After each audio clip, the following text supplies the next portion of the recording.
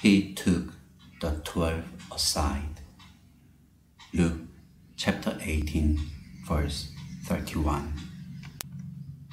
Oh, the bravery of God in trusting us. Do you say, but he has been unwise to choose me, because there is nothing good in me, and I have no value. That is exactly why he chose you. As long as you think that you are of value to him, he cannot choose you because you have purposes of your own to serve.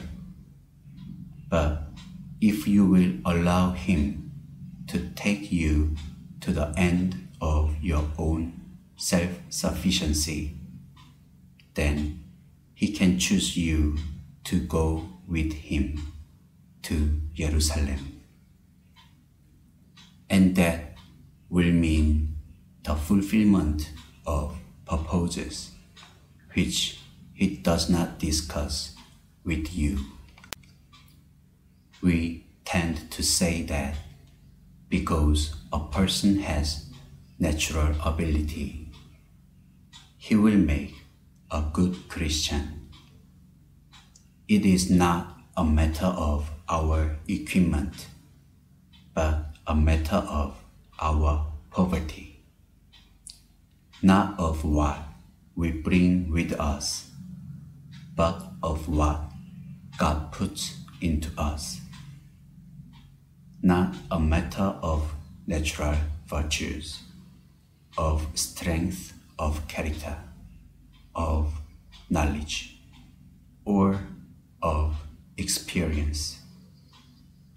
All of that is of no avail in this concern. The only thing of value is being taken into the compelling purpose of God and being made his friend. See 1 Corinthians chapter 1, verse 26 to 31. God's friendship is with people who know their poverty. He can accomplish nothing with a person who thinks that he is of use to God. As Christians, we are not here for our own purpose at all. We are here for the purpose of God. And the two are not the same. We do not know what God's compelling purpose is.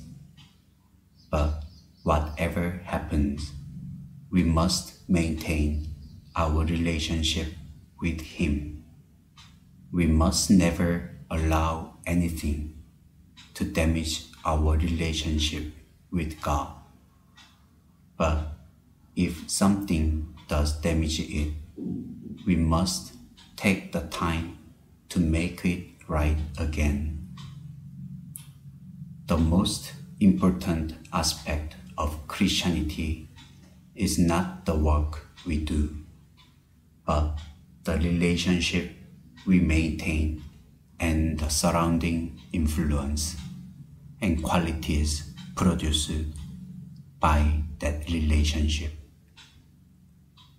That is all God asks us to give our attention to, and it is the one thing that is continually under attack.